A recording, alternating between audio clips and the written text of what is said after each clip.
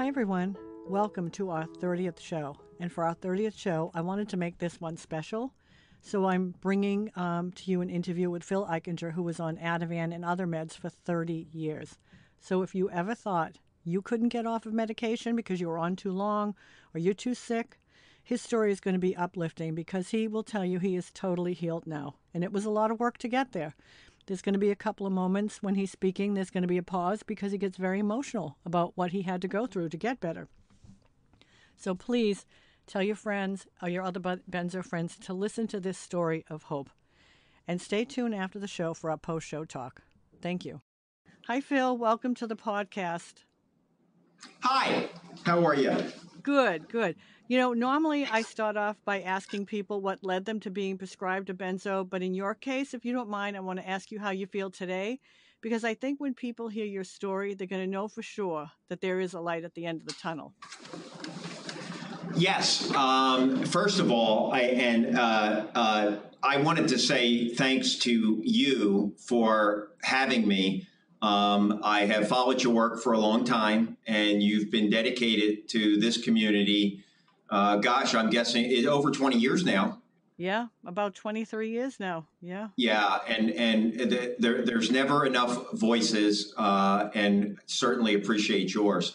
What I thought I would comment on today is really threefold when it comes to my story, Geraldine. I think that we first is what happened, but I take a little bit of a different approach there. Secondly, how it affected me in terms of my mental health and mental well-being. And then third, how it affected my family, which is really the key piece. Right. I want to hit on all of that because, again, people need to hear every single aspect of how it affected us. Yeah. And so, to start out with what happened, I like to now kind of move through that piece a little quicker than I did when I was only a few years healing, because I really want this to be a message of hope that we can get better. I will tell you that I have calls this afternoon with two folks that we are assisting in getting into some inpatient help. And if I could do a little commercial for what we do, it is that so many of us talk about the holidays and using the time around the holidays to get better. And many of our businesses are slow over the Christmas and New Year break. And many people take the end of year and New Year to begin their road to recovery. And now with COVID affecting so much in terms of livelihood and work, it's really a perfect time to do it. So I'll start off by saying, if you've been struggling and are currently struggling with benzodiazepines or any other type of addicted substance, now is the time. Let's get better. And as you said, there is a light at the end of the tunnel. I suffered from anxiety, and because of that, depression. I think that I know we talk about anxiety, depression a lot in the same sentence. Sometimes we talk about anxiety and depression together. I will tell you, in my particular instance, I think my depression was derived from my anxiety. I was so tired all the time because of my anxious mind and my anxiety that I think that that's what led me to be depressed, because I really had no energy to devote to the things that really brought me joy and happiness in life. And so I had my first panic attack when I was 16 driving on a train. And I'll tell you, it was one of the most horrifying experiences of my life. It almost felt like an out-of-body experience. And those who have suffered from acute panic episodes, the only word I can think to use is it's terrorizing. And so I had a consistent 24/7 anxiety. I describe it to people as instead of driving your car with one foot on the gas to go and one foot on the brake to stop, it's almost like you're going through life with your feet pinned on both the gas and the brake at all times. So you're expending a lot of energy, not going anywhere. And if you are going anywhere, you're going either backwards or in circles. And so I met a psychiatrist my senior year of college and was prescribed Benzos. I was given a mixture over the last 30 years from Ativan to Xanax to Klonopin, and to sleep was at times given Ambien, which, as you know, I consider part of the benzo family because of its effect on our GABA receptors. And went on for the next 30 years, switching around the medications and increasing when necessary. And then when they would, using a technical term here, poop out on me, I would move to something else. I would say probably 3-4 years ago, Geraldine, I got to the point where they were not working at all. And I knew it was time to try at the ripe old age then of 50 to try to get better. And it's funny, I used a year-end scenario. With my birthday being on January 15th, I decided that I was going to start for the new year and go from there. Because quite frankly, you know, we say it all the time. We get sick and tired of feeling sick and tired. I was sick. In terms of rehashing the war stories of what happened and the physical pain and the anguish, I'll brush over that, as I said before, because as we say in the rooms, we tell each other stories on a daily basis. And so many of the stories and so much of what we hear online is the blood, guts, and war of what it is being on these medications and trying to get off them. And I'll tell you, first bit of advice today is, for the most part, I learned to stay off online. I stay away from getting online and diagnosing myself, because that is a rabbit hole that will set you back worse than any recovery plan could ever. So when I got off, I wish I had been told more about what to expect, but the physical piece of it, I knew kind of what was coming. When I talk about, you know, I wish I knew what to expect, I meant more of the long term, what pause was, and some of the mental anguish that comes with it. But in terms of the physical withdrawal of getting off these medications, you know, I kind of understood that I was going to be in a lot of pain. I was going to have a rough ride. I was going to vomit. I was going to have a terrible time not staying outside of the bathroom. I understood a little bit about the sweating and the way, as the GABA receptors are left blind and need to regrow, that things like my body temperature would not be able to regulate. I'd be sweating. I'd be hot. I'd be freezing cold. I'd be shivering. And I said before, I'd be vomiting. I'd be running to the bathroom. I would have terrible anxiety, worse than I ever did before I even started the medications. And so I kind of said to myself, you know, Geraldine, this I can get through. You know, this is withdrawal. These are the physical symptoms. And, you know, some of the things that I did, and I only speak for myself. I am not a doctor. I don't give advice. All I can do is tell my story and what happened to me and what worked for me. As I headed down this path, starting a new year and going through withdrawal, a couple of things that helped, and I have a little bit of a list of it, was right before the year ended when I started, I made sure that I had lots of clean clothing, lots of clean bed sheets, because I knew my body temperature was going to be irregular. I made sure that I bought a ton of Epsom salt, preferably lavender flavor, because that is one that soothes and calms the mind and body.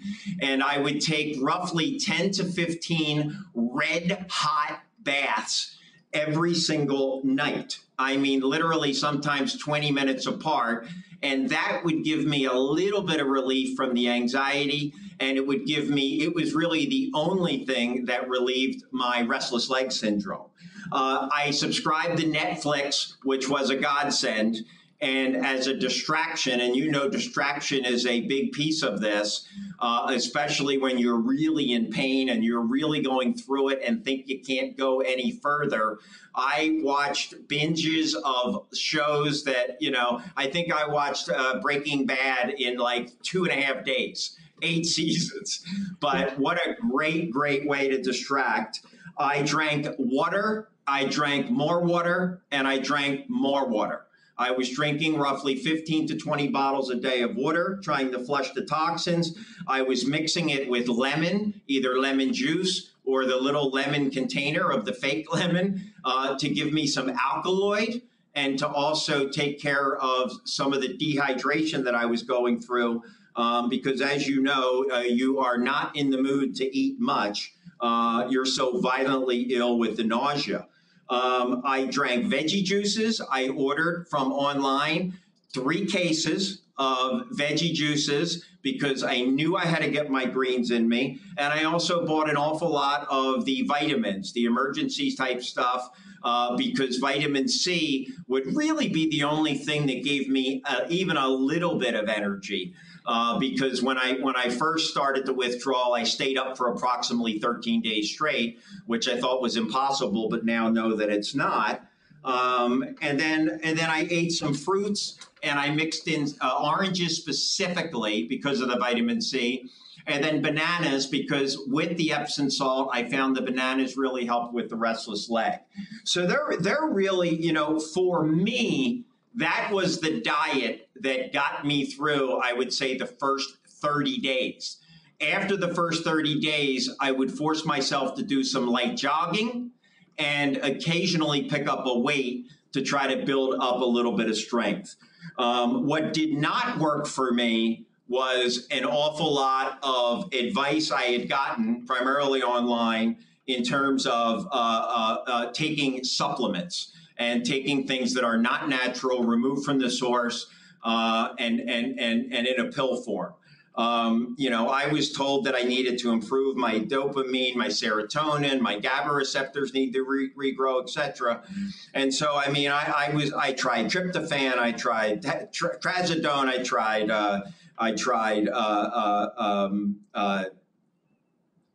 gosh, I'm trying to think here off the top of my head. Amino acids, niacin, B12 for energy. And what I found is I take some of this stuff today, years later, and I find it helpful. But in the first 6 months of withdrawal, I found all of these well-meaning advice givers and amino acids and supplements and substances.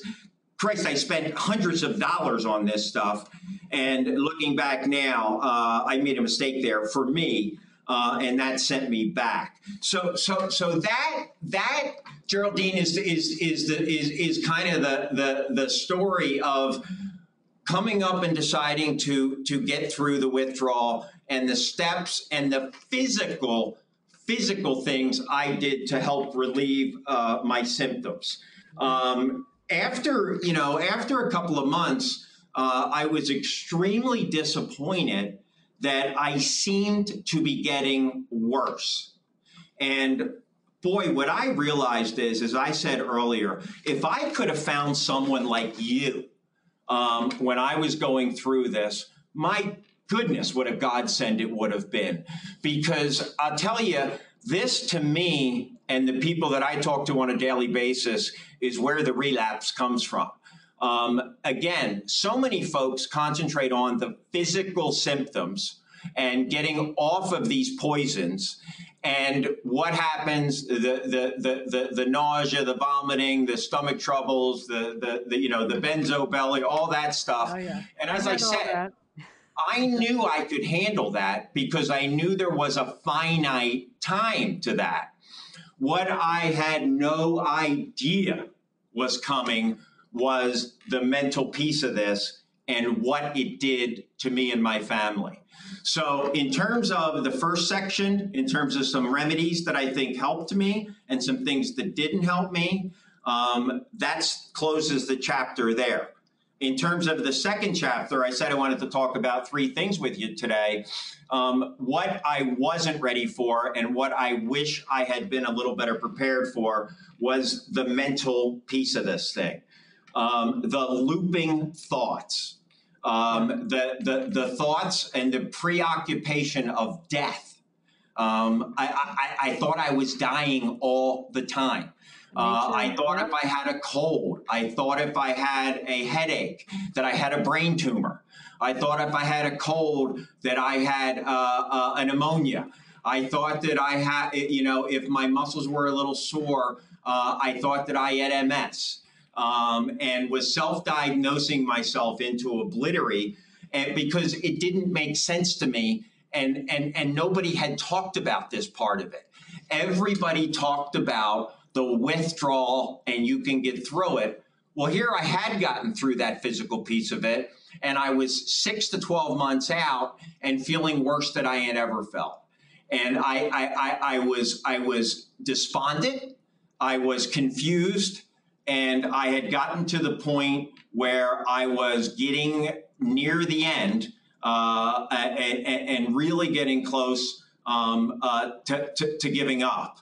I hung in there, but the nightmares, and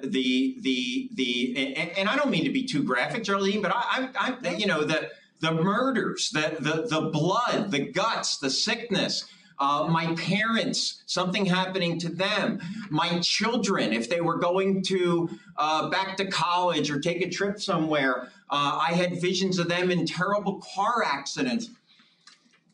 And I did really all the same things. I did all the same things. Yeah. I was convinced that I was absolutely crazy. Somebody told me down the road that it's a beautiful thing to think you're crazy, Geraldine, because the people that think they're crazy notice that there is a separation between their physical actions and their soul. And that the people that are crazy have no idea. So you're okay thinking that you're crazy, but the intrusive thoughts, the sadness, the deep depression, which I had never experienced before, the worry about my children, parents, and family, the preoccupation with death and dying, the anxiety that at 6 months was more relentless than it was during the physical withdrawal. Why am I such a terrible person? What happened to my life? I'm a terrible husband. I'm a terrible son. I'm a terrible father. What is the point of all this? I'm a complete failure. And what I can tell you now, and you started off our session today by talking about this, and I want everybody to hear me clearly. It's not you. That is not you. And say that to yourself over and over again. You are in such a flux in terms of chemical imbalance, and it takes such a long time, TIME, right? Things I must earn, such time to regenerate like a potted plant. You put the seed in and you water it and water it and water it. Doesn't grow overnight. For it to become a big bush or a big tree, it takes a couple years. And so as you're regenerating your neurons and your receptors, this imbalance leads you to some crazy, crazy things. Gosh forbid, Geraldine, you make a small mistake like misplacing your keys or being late for a meeting. You will take out a baseball bat and beat yourself till you are almost dead and bloodied over the simplest things. You'll internalize just about everything. And I'll tell you, the thing that you said that I know, and I've heard you talk about this before with you and with some of the folks that you help, the looping thoughts, the negative intrusive thoughts that continue to play over and over and over again in your head, and you can't stop them. It is like torture. It is like a paper cut all over your body, getting worse and worse and worse, and being added to. The looping intrusive thoughts. I would have to say mentally, especially because they were so violent and ugly, was the worst part of this second stage. That first stage, we talked about the physical symptoms.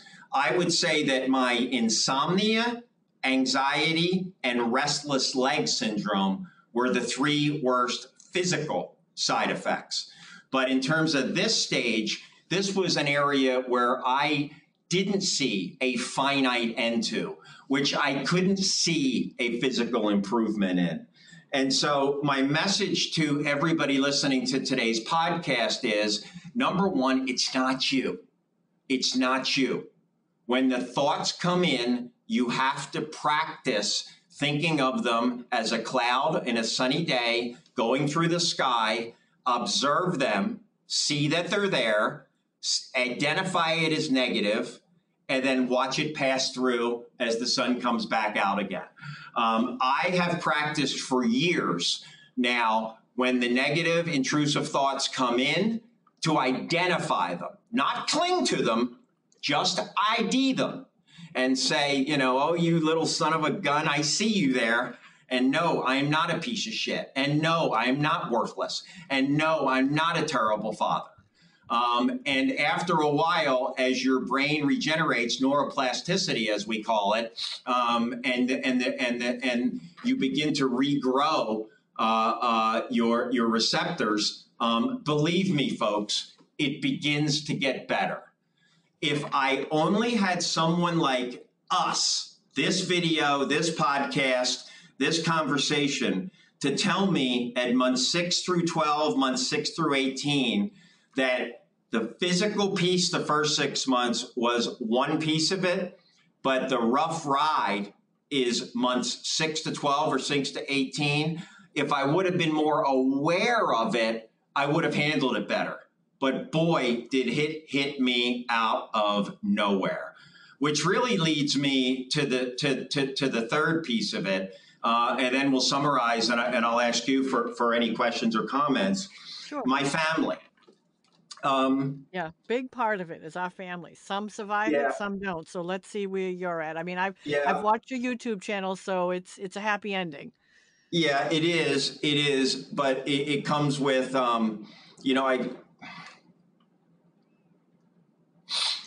I get emotional. I still cry when I talk about my children, because people don't understand. And forget about adolescents. Adults don't understand.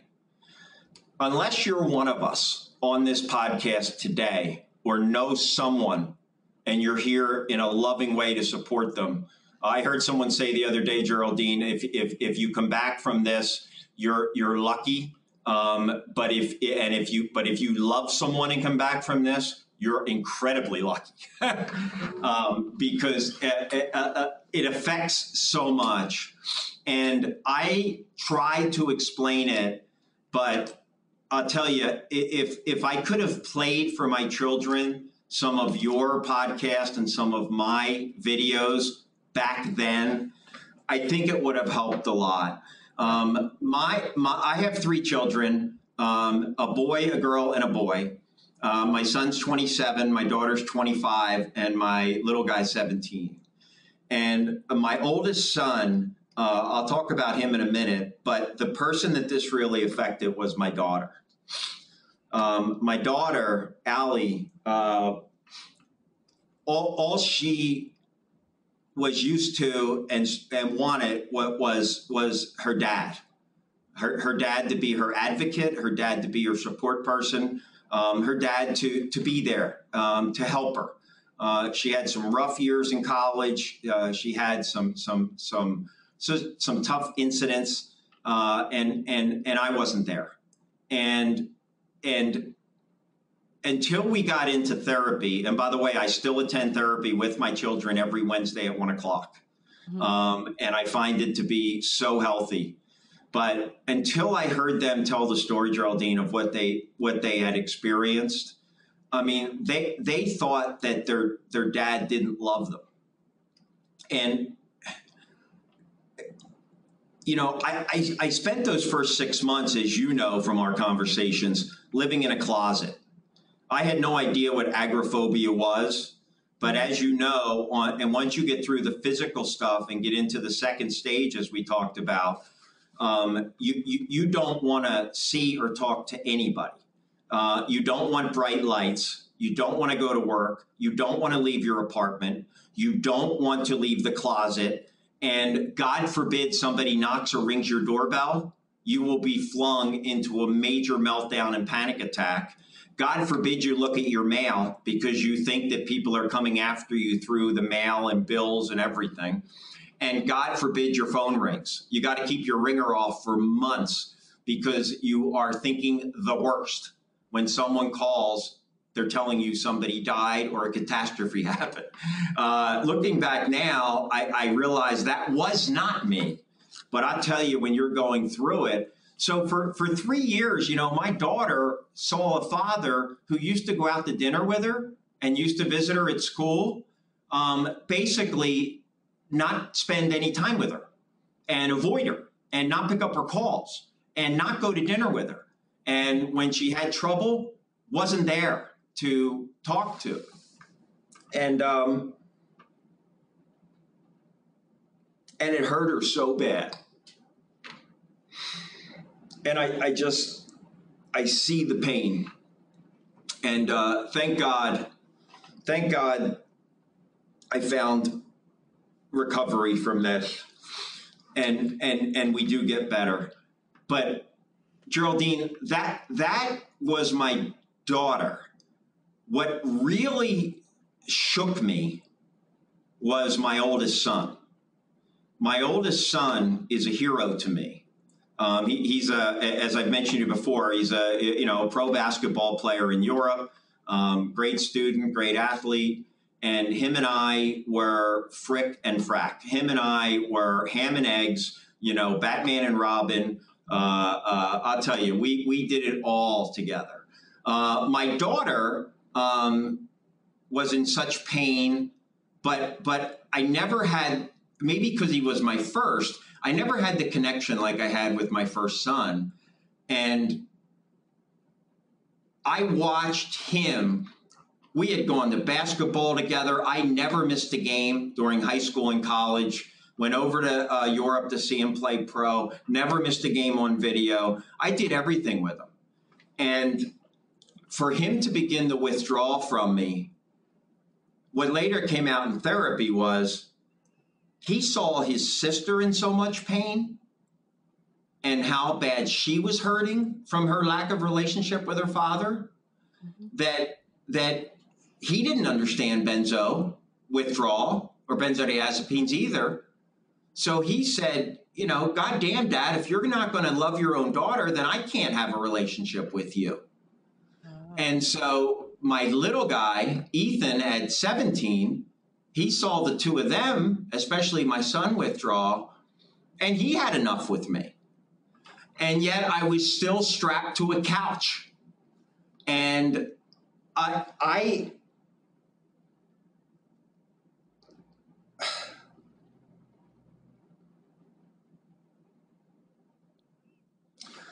I had no idea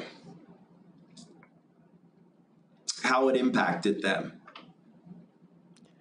And God, I wish. Because they were a little bit older than little children that aren't going to remember. Your kids are going to remember it. Yeah, they thought their dad didn't love them. Right. And I've explained to them that, it was this disease, it was this poison we were put on, and it was this withdrawal that they have seen a lot in their community with withdrawal, but it's been primarily heroin and opiates, people they grew up with. So they see the physical pain And then, it's not uncommon. And I don't speak, I'm just trying to speak for myself and from what they've told me.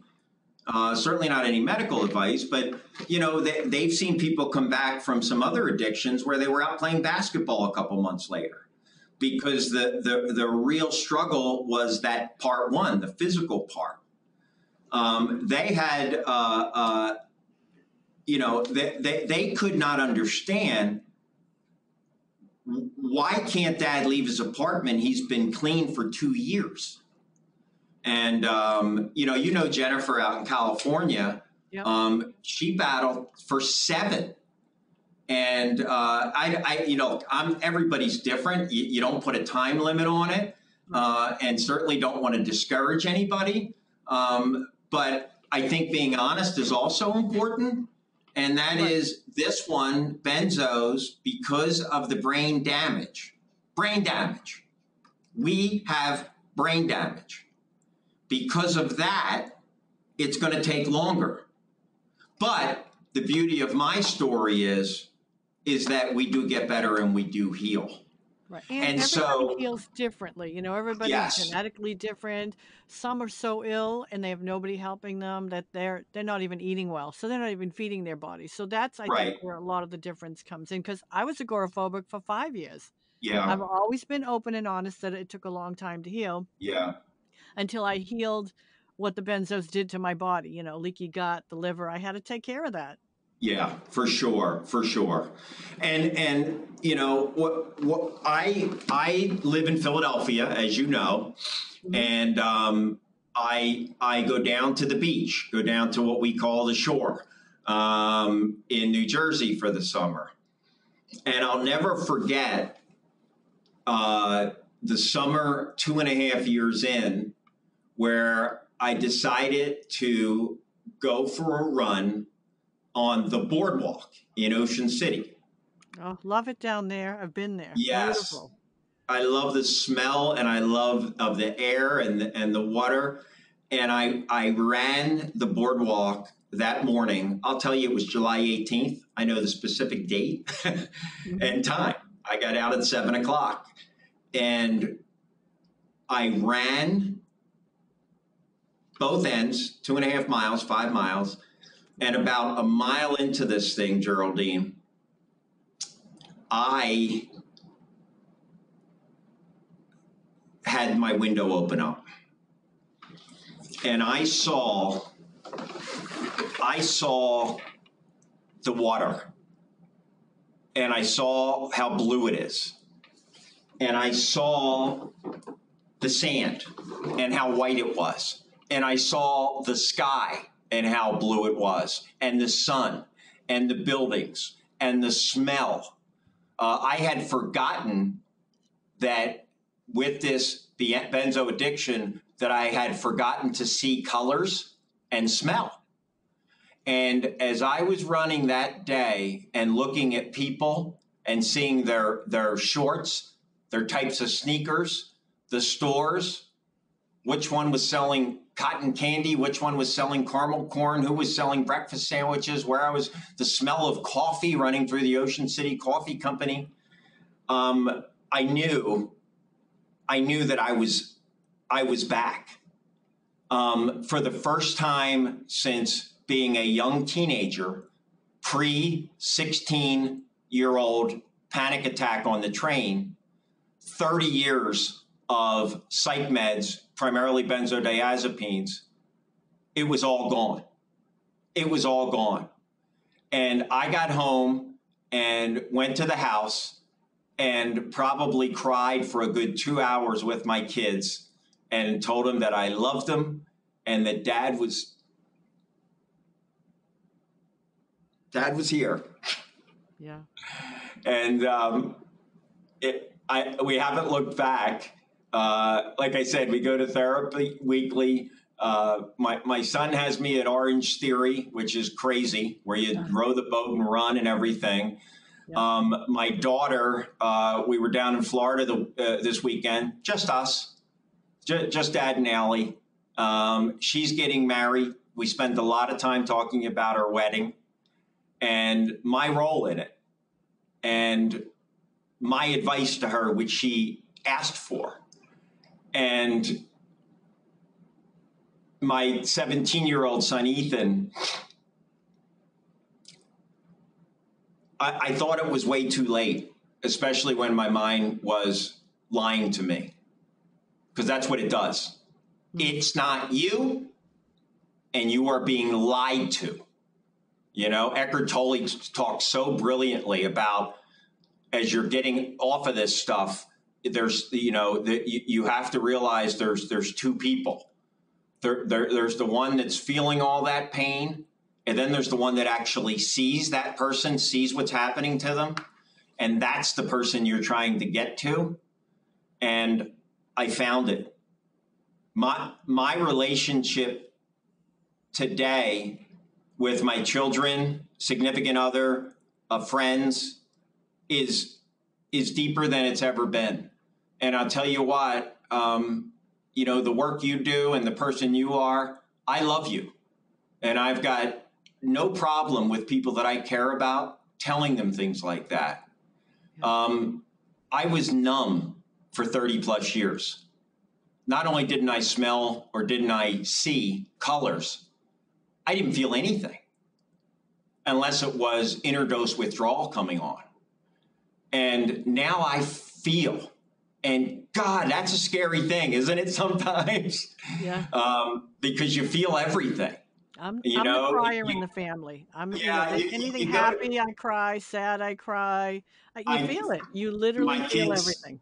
Yeah, my kids kid with me about, you know, watching a movie and then I'm blubbering away, or even a good commercial, and I love it. And even the bad stuff, you know, a funeral, a sick family member. I feel that losing my mother last February, being clean, sober, and recovered completely, and standing by her bedside and sleeping on the floor at the hospital for the 6 days until she passed, I would not trade that for anything in this world. And look, I'm going to be 55 next month. I did not begin my recovery off this stuff till I was 50 years old. It's not too late. It's never too late.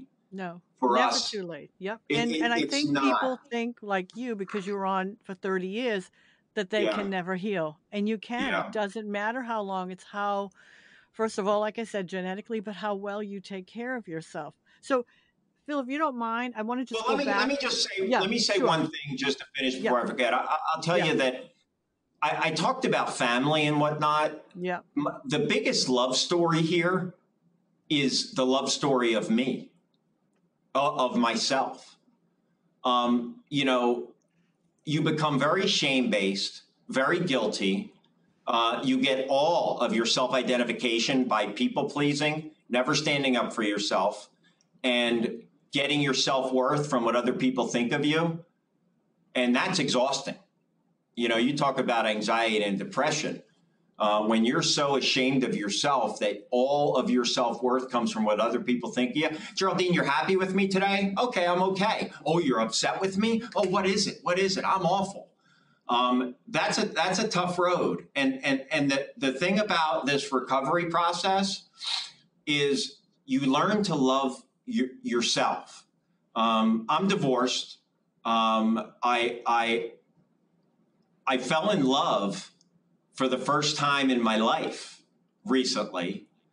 And this is not an indictment of anybody else that was in my life, but I love for the first time in certain scenarios with people. And it's because I was incapable of that. When you hate yourself as much as I hated myself, especially during this addiction, you can't love anyone. I mean, you know, I did what good addicts do, right? I took a hostage, got married, took a hostage, then added additional small hostages to the deal. And you know, there's a lot of amends that needs to be made. You know, especially to my ex-wife and especially to family members. She's one of my very best friends now. and she'll give me a great, honest critique of this podcast today because she loves me and I love her. Right. And it's just a miracle. And when you said at the very beginning, Phil's story is interesting because not only has he recovered, he's better than he was before.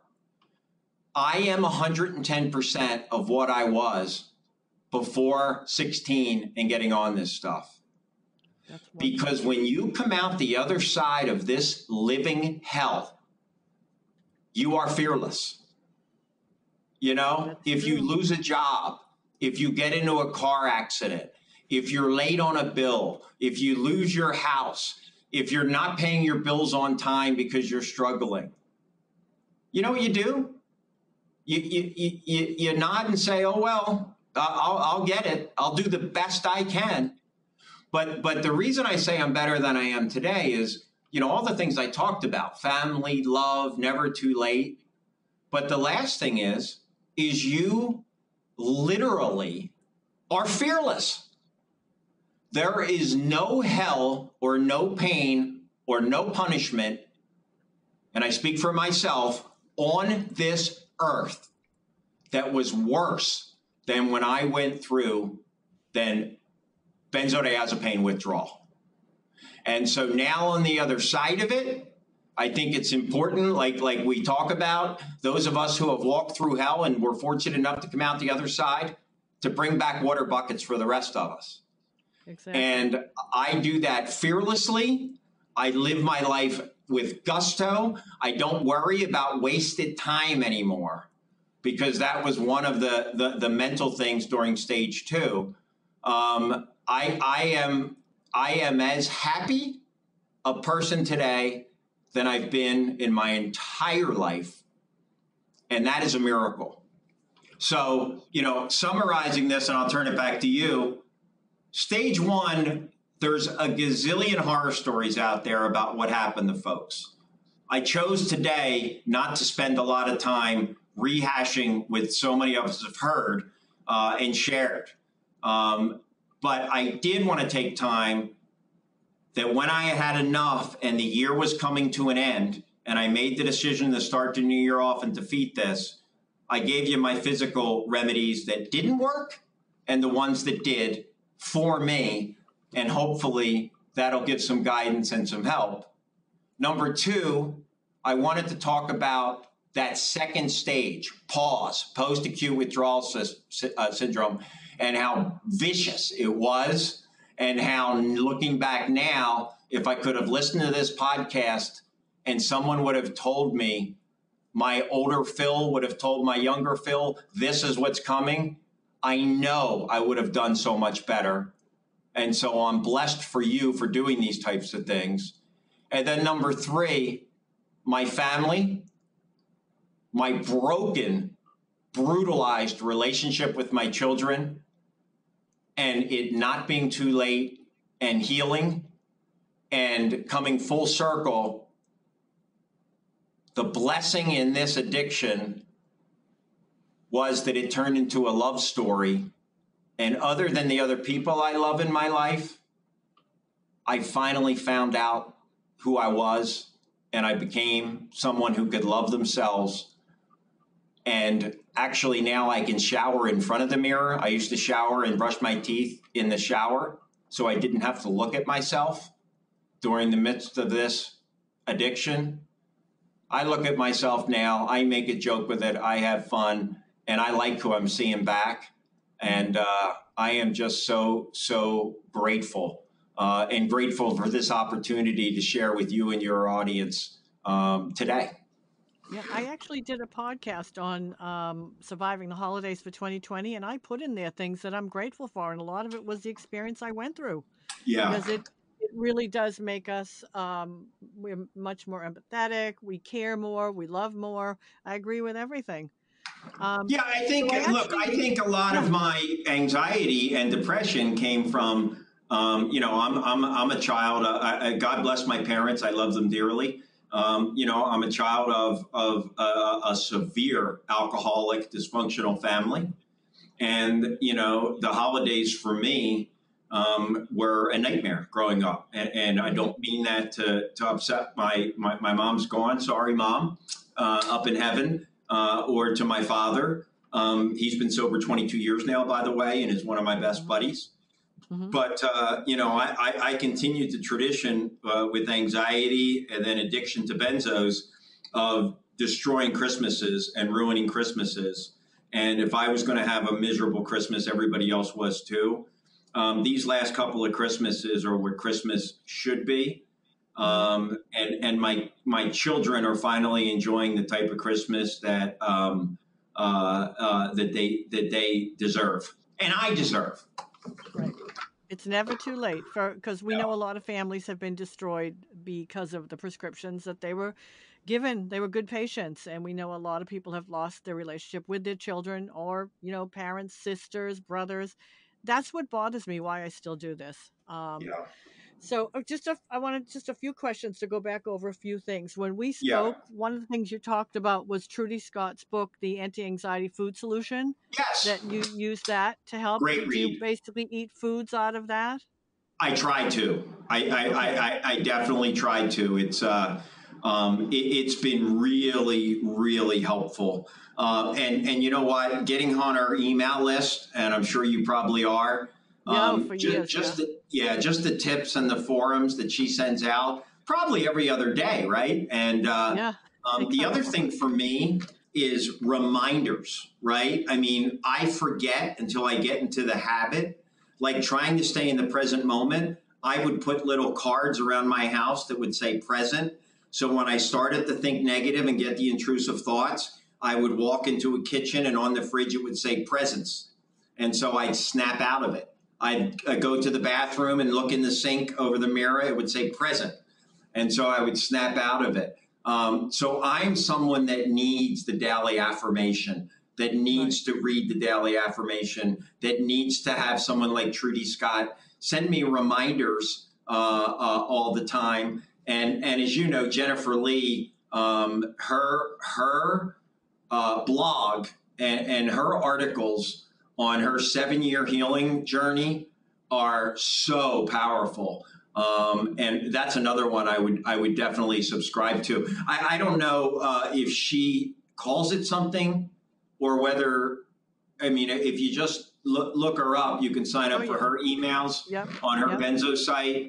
She is one of my faves too.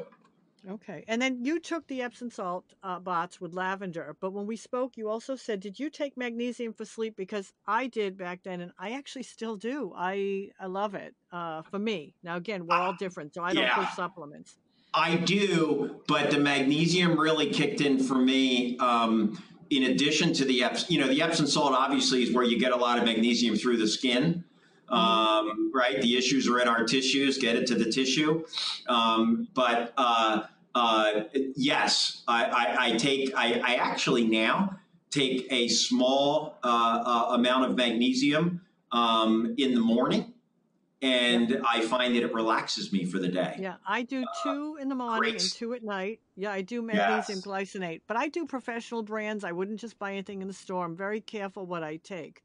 Now, I actually knew years ago about the Epsom salt bots because one of the girls, as we're coming up doing it, she's doing the bots. But when I did it, I did the hot bath with the Epsom salt. I couldn't wait to get in. I don't even think I lasted 5 minutes and my heart's racing and I had to jump out. But for me, it was too soon at that point. I was deathly sick. Now, one of the other things you did. Yeah. Hey, listen, can I tell you when the first 6 months, the restless leg is one of the most insane things. I wanted to cut my legs off. But, I would say the Epsom salt bath, the first 60 days got me 20 minutes of relief. So when I said I was taking 10, 15 a night, I actually made sure I had a huge hot water heater so I didn't run out. But what I would do is I'd put my computer on and I would listen to, people like Ryan Donnelly, who's got a ton of stuff on YouTube. God rest in peace for him. He passed. But great stuff. Your podcast. That would be I would look forward to it so much because I pictured my brain with a little man in there with a big a welder mask on, rewiring my brain with his little fire torch and his stuff. And I would get in there and I would listen to your stuff and everybody in our community stuff. And I'll tell you, when you are at the end of your rope, and you know what it's like to be at your end of your rope, a scalding hot Epsom bath, and then to distract, like the Netflix, listening to some of the wonderful personalities and speakers we've met in our community here. It is, dare I say, lifesaver, but it's a lifesaver. It is fantastic. Yeah. Hope and distraction are so important, because if not, then the looping starts, Oh, yes. So in listening to your YouTube, one of your talks, you mentioned your gut. And I noticed when we talked, you talked about bone broth. So you did protein smoothies and bone broth. So did that help you? Because I know some can't do it. I can do bone broth. That's very healing to the gut. I did. And I'll tell you what got me onto the bone broth. And thank you so much. We forget so much. I know. You are giving me some great lead-ins here. I tried the bone broth not so much because of the healing benefits. All I had heard was that it was okay and it's good for people in withdrawal.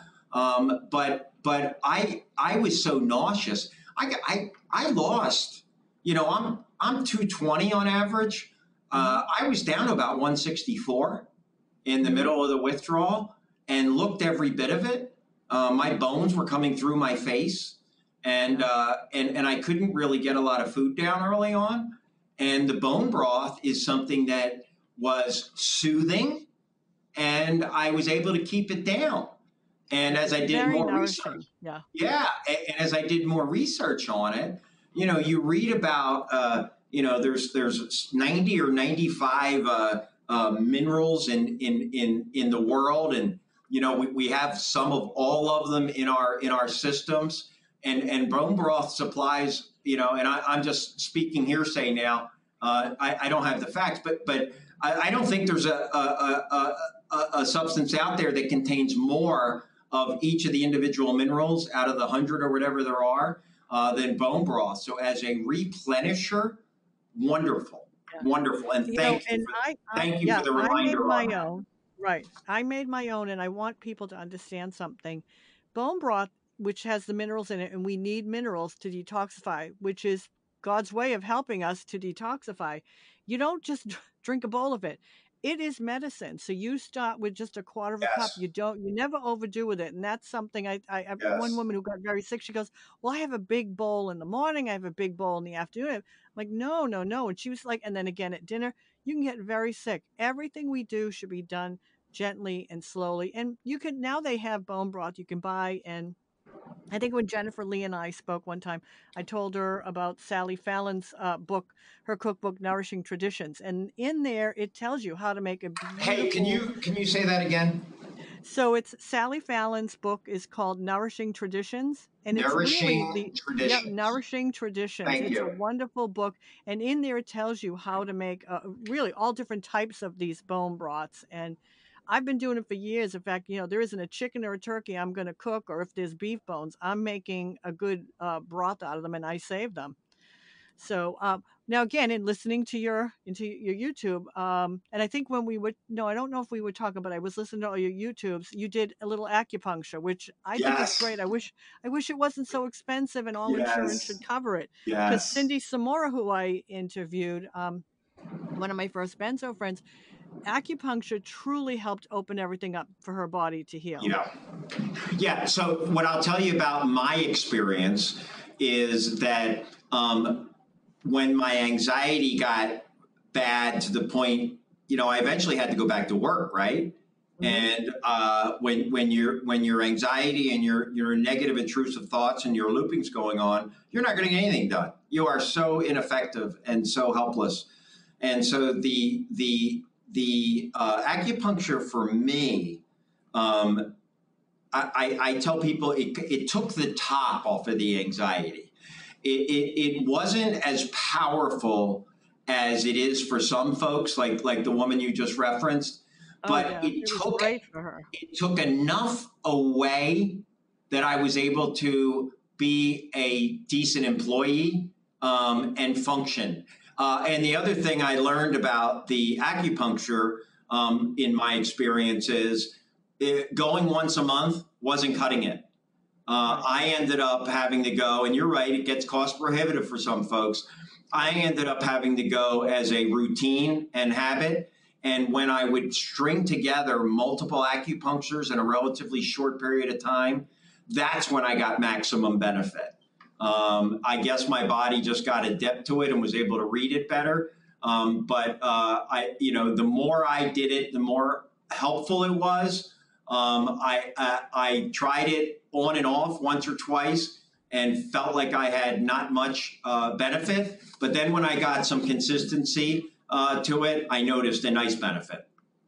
Right, right. Yeah, I know here in Boston it's so expensive. I could not do it a lot. It was here and there, and it should be covered under health insurance, but hey, for some it is. I have some friends with their work health insurance. They get like so many visits, which is great. Yes. Um, I'm trying to think of some. So I want to say this because I have a thing called Getting Ready to Taper. I think it was the second podcast that we did. And I like that you prepared, even though Yes. you were sick and you prepared. And people don't prepare for this. It's, as I've always said, you don't just get up and run a marathon, prepare. So if I was starting over again today, I would be taking minimum of 3 months, 6 months, and maybe even longer to get my body healthy. We are not healthy. These drugs affect our guts. We Yeah. don't genetically, we're not all the same. So the fact that you did all that preparation, even to prepare to sweat, I thought was wonderful. I mean, Yeah. your YouTube, people really need to go to that, and we will put a link to it. You give some great advice, and you know what? We have a lot of women on the group, and the men, I think it's great when they come out and say how sick they were, and this is what they did to get better. Yeah. We need the medical profession listening to us. Oh boy, you're not kidding. You are Yeah. not kidding. Um, you talk about the women. Both my calls later today are with women, and their profile is they're very successful, professional, and they're one heck of a couple of moms. And I'll tell you, they're in pain, interdose withdrawal, and not getting any relief. But they're big. I thought of them. That's why I said at the very beginning, we're toward the end of the year here.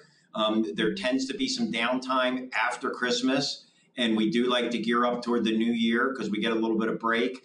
When I talk to these women, their story is I can't get better. I have a job. Both of them happen to be single parents. I have a house to run.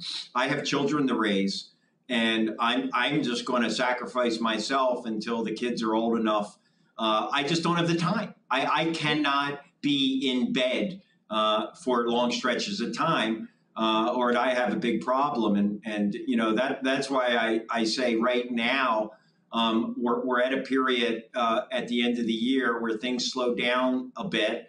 And boy, oh boy, if you're looking for a silver lining to COVID, the silver lining to COVID is being able to work at home. I don't mean this facetiously, but my goodness, what a blessing COVID would have been, and homework and home everything when I went through this process, because they tell us there's a blessing in everything. Well, maybe why we're locked down and under quarantine.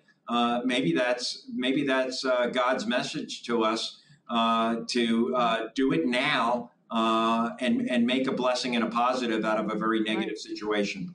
And even if they're sick right now, I mean, I was sick on the drugs the whole time. I had given birth. I said, I don't feel well. I'm given Ativan, and here comes 10 years of being drugged. But at one point, a friend sends me to a nutritionist. I am in interdose withdrawal. I am just so sick all the time. And there's Yes. nowhere for you to go but up. But I went to this nutritionist, and he changed my diet. I still don't understand the drugs are making me sick. And I'm able to get stronger with the diet. And I'm actually coming off Ativan. I don't even know what I did to taper, but I Yeah. got down to a half a milligram. So, take the time. Nobody's pushing you off fast. Take your time, slow it down, build yourself up. Go see a nutritionist, see a functional medicine doctor, a naturopath. If it's hurting you that bad, there's so many different ways to come off. There's so many different ways to heal. It's Yeah. not one way. We're not a one size fits all. No, the one point you're making, though, that I think is missed a lot is, you know, it's not a race. I forget the actual wording you use, but, you know, look, taper, taper, taper, taper. And that's, if there's one thing that I would say to the medical community, you know, if we could taper this over, a year or years, or using the Ashton manual, I think there's no race. No, it's not. And so many of the mistakes, I don't know if you'd agree with me, but so many of the mistakes that I see in people that reach out to me, I say, what have you, what have you done? And they said, well, I was told by my doctor to, cut my dose in half in every 2 weeks. And I should be fine in 6 weeks. And there is no such thing as benzo withdrawal. So, in 6 weeks, it must be something else wrong with me. I mean, just traumatic and horrific advice. Misinformation from there is no race. And, take, a micro taper, a liquid taper, the way it's laid out in the Ashton manual, my goodness, if that was required reading for every physician and or psychiatrist, that would be a blessing. Yeah. And I want to say one of the things that you said today that I absolutely loved was time, things I must earn. Take your time and earn your health back. It's not this quick thing. And unfortunately for some, and it breaks my heart, their doctors, no matter what, are going to force them off. And even in that case, you can still heal. We've seen many that, did go to rehabs. Their doctors forced them off cold turkey, or they tapered them too fast. And sometimes they got better than somebody who micro-tapered, because again, somebody can sit at home and micro-taper, and they're sitting eating just peanut butter sandwiches, a Coke, and they're not feeding their body. So everyone is different. No, I agree. I totally agree. And I feel like I went a little too quickly as well. But, part of my addictive personality as an addict is, I probably jumped a little too soon. But at the same time, for someone like me, tapering, it's hard. But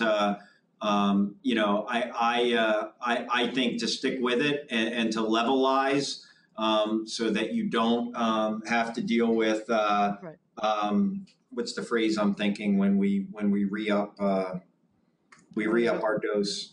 Kindling. Yeah. So you don't have to deal with kindling. And again, I said, come down and sit for a while, right? Come down and sit for a while. Right. And if people listen to your YouTube channel, they'll find out, that you're alcoholic. You're many, many years clean now, and so probably that you want to just jump and let's be done with it, which, hey, a lot of people have said, I can't do this. I'm just going to jump. And they should never advise somebody else to do it. We have to do our own journey on this to what we're comfortable, who has support, who doesn't. But Phil, I want to thank you so much, because I have so many people waiting to hear your interview. So, well, listen, the other thing that I would say, that I wish I could have done differently is I wish I would have been more honest with people. When I finally came to my work people and told them the truth and why I was performing so poorly and why I was a mess and why I was shaking, and and I think we find this all the time. The waiting up to, the procrastinating, we begin to paint a more miserable story in our heads of what's going to happen. And it just never seems to be as bad as we think once we get it over.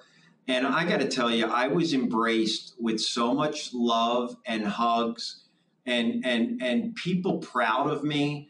And and eventually now they come and talk to me about their problems.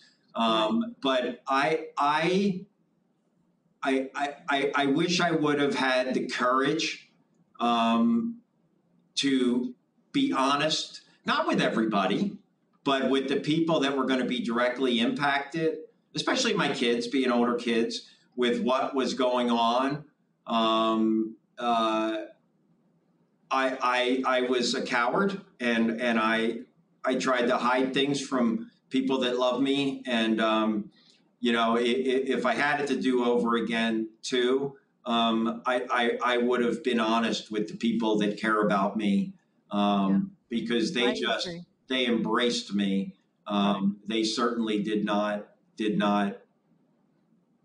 penalize me for my honesty.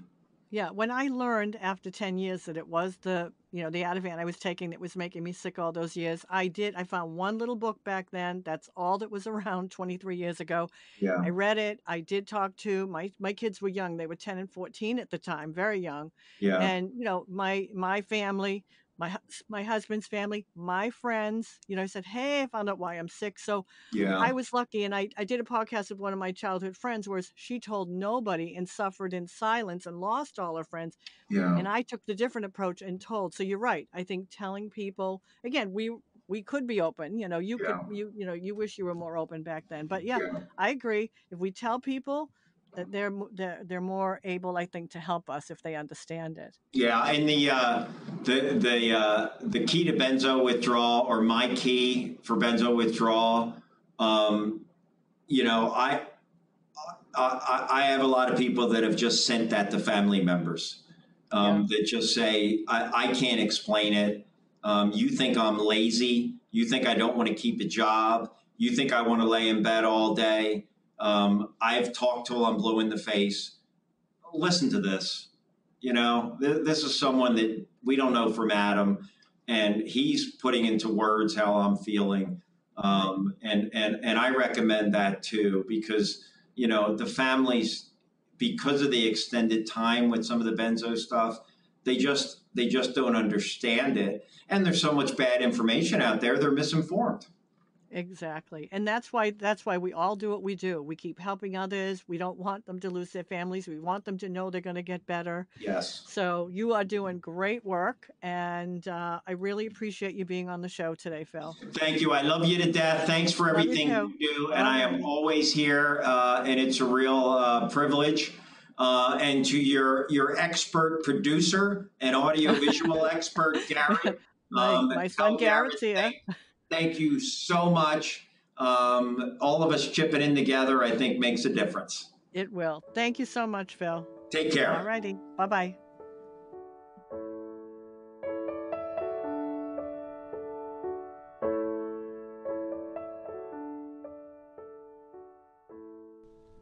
All right, Garrett, we just finished the interview with Phil, which I had been waiting to do him. We knew we wanted him for our 30th show where he was on Benzos and other meds for 30 years. What did you think? So I think I wasn't expecting him to be as passionate about helping people as he was. You had told me a little bit about him, but, I think you can tell from the interview, just a lot of energy behind trying to help others and tell his story and trying to encourage people that they can do the same thing as him, and there's always a way back. Right. I mean, it's kind of when you've been injured the way we've been injured, you just don't want anybody else to go through it. And I thought the part where, he's still very emotional about his family because it affects our kids so much. I mean, you kids were definitely affected, in different ways. We were able to, I think, because you were younger, maintain, the relationship, and I did the best I could. And, he didn't want to get into everything of how he came off, or all the suffering because it's so bad. But like he said, nobody fully prepares you for the mental. That thought about dying, I either thought I was going to die constantly, beg God to take me, didn't want to do it anymore. But you do get to the other side. And even if I think somebody had fully prepared me, it throws you off guard. Right. You don't know until you go through it. Yeah. But what is it that you say, wanted to die, I thought you were going to die. What was going on in your head or in your body that made you feel that way? I mean, and why didn't you tell anybody? But you all knew I couldn't leave I couldn't be left alone in the house. Remember that? I always thought I didn't want to die alone. So when you were so agoraphobic like I was, I don't think I ever realized that's the thought that was going through your head. I think I always knew you didn't want to be alone, but I didn't. I don't even know if I would have been able to kind of understand that. No, you were at too the young. Age I was. Right. But what was it that? My nervous system was. It's as if somebody just took my nervous system away. So to have somebody here, they were like my natural tranquilizer. I could not be left alone. I remember one time I tried, and I had my mother and my brother had gone out, and you kids were somewhere with Dad probably, and I had to call my mother and say, come back. And they were going to go to something. She was here from Florida, and they were going to something. I said, please come back. I can't be here alone. And another time, Dad's cousin had to come. Our Aunt Betty would come. I could not be left alone. My body was sick. My nerves were gone. It's a horrible thing. And in fact, he's trying to say how bad it is. And you're thinking about death a lot because you're never so sick. You could have differentiated between things happening in your head because of your nervous system and then an actual physical symptom. Like if you were having heart palpitations, would you be able to differentiate that? So there were a lot of times I would wake up, I had a lot of tachycardia attacks. You wake up, your heart's racing. So it's like, I would say to Dad, I'm having a heart attack. Well, first of all the stress you're under because my father died at 47 from his heart. I thought it's going to kill me anyway. What I'm going through is going to kill me. Now, again, I want to remind people, I did not come off in any nice way. There was no information for me, 23 years ago. I came off 3 milligrams of Ativan in 4 months. Talk about, as Dr. Pertz said, even that's still considered cold turkey. So I came off in a very brutal way. And it was hard and it was fast. So the other thing I liked that he did is, because, when we did our Getting Ready to Taper podcast, he prepared. He knew he was going to be sick at home, and he took the time. He had the water and the lemons, and he had the extra clothes because he knew he was going to be sweating. I mean, that's a lot. A lot of people don't prepare, but he prepared because of how he came off. But let me just tell you, it's even though we're telling people how bad it was, we want the medical community. We want people to listen, family members. What we go through is real. And we want this someday for people to be able to come off slowly, gently. And again, I'm a big believer in preparing the body first. My body was sick after being on Ativan for 10 years. It was very sick. And then I put it through a rough withdrawal. Yeah, and I think that's probably, in my mind, what would be the hardest part for me is that you are going through these terrible withdrawals, but I think for the most part, people don't believe you or can't understand it. No. Where if you were telling them you were trying to detox from or come off of heroin or something like that, they would understand right away how terrible it is and, understand the suffering. But that's the thing. They actually understand heroin or opioids, but it's over in a couple of weeks. Right. And this Benzos, it is not over in a couple of weeks. Now, for some lucky ones, sure it is. But for some of us that genetically we're not made that way, no, it's not an easy ride. And, like him and I were saying, people, it's in your own hands how to come off. You can slow it down. You can even stop and build yourself up at any point. There is no hurry. There's no set schedule. That's why, when we go into the State House, we're big believers in a symptom-guided taper. Yeah. But you can understand where people are coming from. They want off. And, it's hard to tell people, might be potentially years. But some people have actually made that choice. They want off and they go into a detox or they will do a rapid taper. We all have choices to make. Just be well educated. But even the medical profession is not well educated in it, which I hope with all that we do that eventually that is going to happen. Yeah. But great show. I am so glad we waited, Phil. And we want to remind people, and we're going to put a link to his YouTube channel. He is very encouraging. He tells it like it is. And as you know, when we go into the State House, it's mostly women. And a lot of times the men have been too sick to come in. And we've had very few men. And when they do come in, they're great. I love when they come in and talk. And Phil is a great representative to be out there speaking. This is not something that just the women can't get through. I used to think that I was a very weak person when I went through it. I would cry all the time that I was weak. I didn't have what he had where I hated myself. I looked at my life that I had, and I wish you kids knew me as that person, because you saw me sick on the drugs for 10 years, like what was happening to me. I became anxious. I became had panic attacks. I became agoraphobic on them. And then coming off was even worse. But I was a strong person. And when you get to the other side, you realize what a strong person you are to do that. And we're doing it without a lot of help. So I think lining up your support is important. Like he was saying, he wishes that he had kind of told people ahead of time. But he is telling them now, and they're wonderful. Yeah. All right, great show. So glad we waited for Phil, and I hope that this really encourages anybody listening to this. You listen to him, how strong his voice is. He is passionate. He has such great feelings and emotion, and that's what comes back. You know, when he talked about the crying that we get so emotional. Well, you know, even my kids make fun. They see my foot start shaking. I cry at happy things, sad things, everything. You know, like I become the one that they're like, "Are you crying?" Like I'll even be telling a story, right, Garrett? I tell a story and I start crying. I literally feel even a couple emotional commercials. Oh, commercials! I don't, and not that I ever was an emotional person before, but now I don't know what it is that I'm so emotional, and it's almost to the point that I want to start lying with like, "Are you crying?" I'm like, "No," and everybody knows that here. She goes, or we're watching something, and they start looking because like, "Oh, she's gonna cry." They don't even let me enjoy it. So, I think we should quickly before we end. Yeah. We should talk that we finally got to 30 episodes. Did you ever think we would get this many in, especially with how difficult it was in the beginning? In the beginning, because life just turned upside down for us, And I think though, even with how crazy things got with Dad's health, it wasn't easy for us to like link our schedules and then plan an episode and get through an episode. And now we've got lists of people. We've produced almost 30 hours of content. Yeah, yeah. And there was something else I just thought of. Now let me just give me 1 second, because this is what happens. You just lose a thought here. But it is a special mark, the 30 episode mark, and we should probably, since this will probably be our last episode before Christmas, to kind of wish everybody happy holidays. Even though we did the holiday episode, but right, we do. We have another episode lined up, and it's edited and everything. But I don't know if it'll be out before. We might save Christmas. We might save that for the new year, because her story is, even though she's long healed, I felt it was important to bring her story. But we do want everybody to enjoy the holiday as best you can. I had many. I didn't care about it. When they talk about fake it till you make it, when you have kids, I had to do things for them. I could have cared less. They were sick of hearing me say, "Mom, what do you want for Christmas?" I'd say, "I just want my brain back." Nothing material meant anything to me.